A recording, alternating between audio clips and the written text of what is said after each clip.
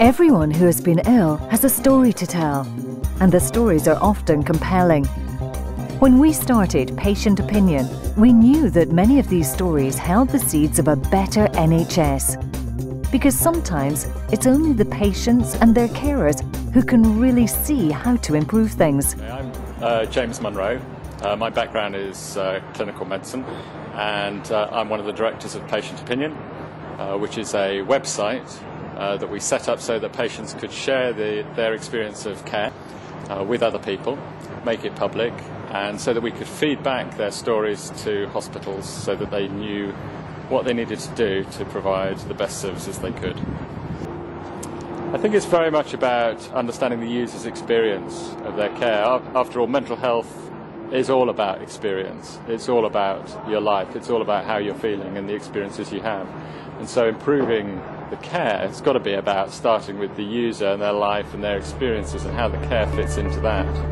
So what we're interested in extending Patient Opinion to mental health services is making sure that everybody really understands and focuses on what it felt like from the user's point of view.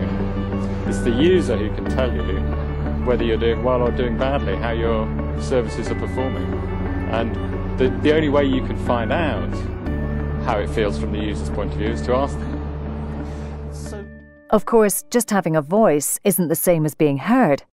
So Patient Opinion aims to direct your story to just the right managers in the NHS, just the right group of people with the power to do something about it. That way, busy managers get to hear the signal, not the noise. And sometimes, patients get to change the world. But sometimes changing things at local level, at ward level, at micro level, can be very straightforward. And sometimes it doesn't take any resources at all.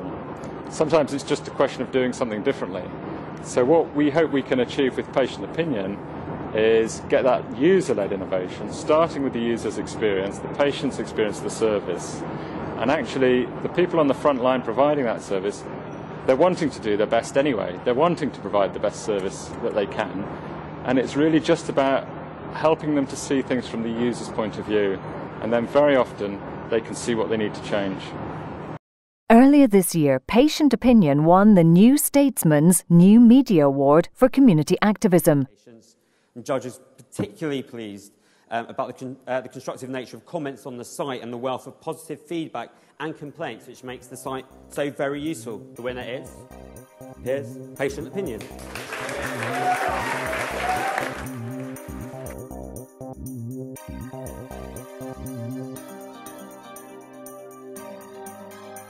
The NHS can be a jumble of stories.